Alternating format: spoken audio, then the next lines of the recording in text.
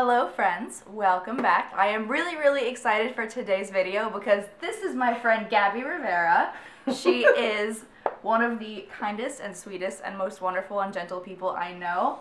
And she's here because she wrote a book.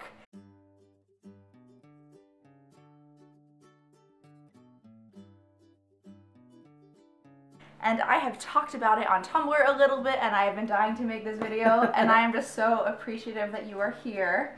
So hello. Hello. So the book is called Juliet Takes a Breath. It is available right now on Amazon. It's the queer YA book that I wish I had when I was little. Gabby, who is Juliet, the person who is taking a breath? Oh my gosh. The hope is that Juliet is a little bit of everybody. Juliet is like awkward and brown and chubby and cute and curious. She's this girl who is from the Bronx who has figured out that she likes other girls, and so that's not the main issue here. Like, she's comfortable with it, but there are pieces of her that she hasn't really figured out. Like, she hasn't figured out, is she a feminist? She hasn't really found like a community of people of color. She is just trying to like make it in this world. She is just trying to decide what she is, but also like explore who she could be. One of the things that makes it stand out so much is because you dive head on into like what these multiple identities mean to people, right? What it is to not only be queer, but to be a feminist, to be a person of color.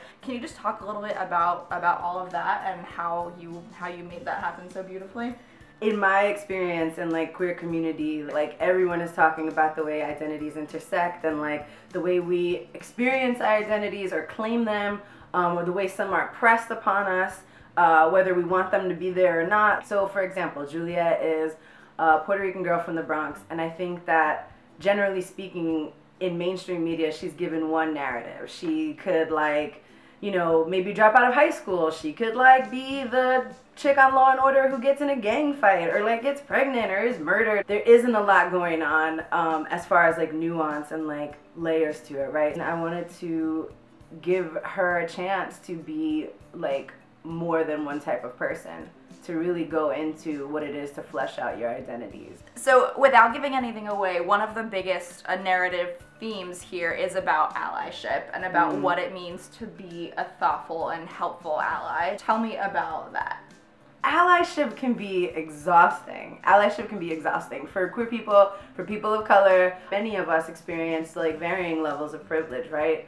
How do you play with that? How do you support that and make it a discussion on allyship without putting all the work on the like African American character or the Latino character? Like, how do you show people struggling and holding allyship in tension in a way that is fair, in a way that like kind of honors everyone's struggle? If you're new to these worlds and to these communities and these identities like Juliet is, she's not immersed in a queer community. She's just coming to the table for the first time. Like, she doesn't even know what an ally is. And I wanted to create a situation that like models good behavior. Not that I have any answer, but just to offer to queer people, young people, like, hey, like, here are ways to do that. Here are just some examples of, you know, how you can own your feelings and feel hurt by something and move forward. And here are some ways where maybe you could like not be an asshole to somebody, you know, like. Just a thought. Tell me about what it was like to write it. The first iteration of it was devoid of politics, identity. It was like this fluffy, magical story that like, I have to be honest, that I think we've seen in a lot of white people movies, right? Where it's like coming of age, summer, it's so hard to be young and in love and woo, look at me and oh, I'm so sad. And then they play like the indie song and there's like a montage and then like the girl falls in love with the like nebbishy boy and that's the end. I don't mean to take on some sort of like, you know, marginalized person identity of being like the model minority or like anything, but like deep inside of me there are feelings where if I'm going to create something, it has to be better. It has to push forward. There has to be difficult conversations.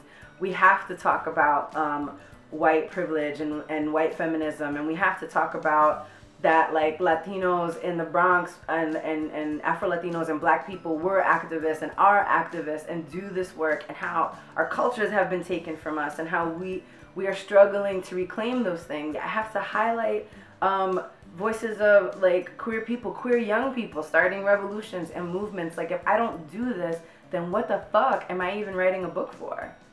You know? And what's it like figuring out how to strike that balance between like how much of yourself you put in it versus how much you let Juliet sort of become her own character? I think mostly it was just like letting her be messy. Mm-hmm. Because there was a part of me, I think at first, that kind of wanted to pull her in, that she would always have the best one-liner, or that she'd always like be the funniest, or like get it. It's unfair to think that just because like you're queer or you're, you know, of a certain age, that you always have to say the right thing. I think that's like a damaging narrative that even in like our activist spaces or our QPOC spaces, that you have to be this perfect person that knows all the right things to say. I think that's like so hard to live up to. Yeah, there's one point where she struggles particularly figuring out how to like navigate pronouns. What was the inspiration for putting a situation like that in? I think that I have had situations where people have treated me negatively because I didn't know all the things, or because I've said things wrong or written wrong things. It's important for Juliet to have a moment where someone is putting some pressure on her to know her stuff. Like, if you're going to be part of this community, you should know pronouns, you should this, you should that. I sometimes prefer or appreciate when people move with gentleness with me, but like, you cannot expect gentleness, especially when like interacting with people who come from communities that have been traumatized, because one person can move with gentleness and someone moves with a little more urgency and someone just fucking expects you to be better. Like, neither one of those is right or wrong, but what they both do is push Juliet to act and to think and to question like how she is moving in the world. There's not a lot of models for us. You know, we just kind of run into it. We run into queerness. We run into like navigating POC spaces and trans spaces, and I can't model everything, but whatever I can like offer out into the world, I feel like it's my job or my duty, you know, to honor where we all come from and like offer examples. Who do you think this book is for? I think it should be for everyone. I think everybody should read this book. But if I had to like, if there was like 1 million people in the crowd, I have to be honest, I would find like the most awkward, like frizzy haired, like chubby brown girl and be like, here, I wrote this for you. Like, I promise. Like, this is, out of all of the shit in this world that is not made for you, this is the thing that is made for you. And it comes with love, and it comes with me honoring you just as you are. I really and wholly firmly believe in the power of community, especially when like pockets of the community can like heal each other and organize and work together and love each other very much. Like, the book is so much about love and the ways that we can exchange love and hold on to love with each other without giving each other a pass, you know what I mean? And so I think that as we move forward in love and we handle all the complicated shit that comes with it, like, the community as a whole can be stronger. And so I think if you're invested in love and community, then Juliet Takes a Breath is the book for you. You are a gem among humans. I am so happy to know you. God, I cannot say enough good things about Gabby. And speaking of that crowd of 1 million people, I can't afford 1 million books because I make $50 a month on Patreon, but I do have 5 copies of Juliet Takes a Breath, which are going to go to you all. She's gonna sign 5 copies of these of this book for 5 lucky people. There's going to be a link below in the description that says how you can get this book. So you're not gonna sign them yet, no, because we're gonna wait to personalize them. But do you want to like draw some stuff in them? Just to so say that people you know? did? Okay. Yeah. I'm just gonna make little stars in them. Oh my god. What is that even? If you get one that looks like I made a mistake, that because I can't draw. It's a sun with eyebrows. All right. The book is Juliet Takes a Breath, once again available on Amazon, hopefully soon to be available in every bookstore in the country, if not the world. If you are in Chicago, it is available at Women and Children's First Bookstore.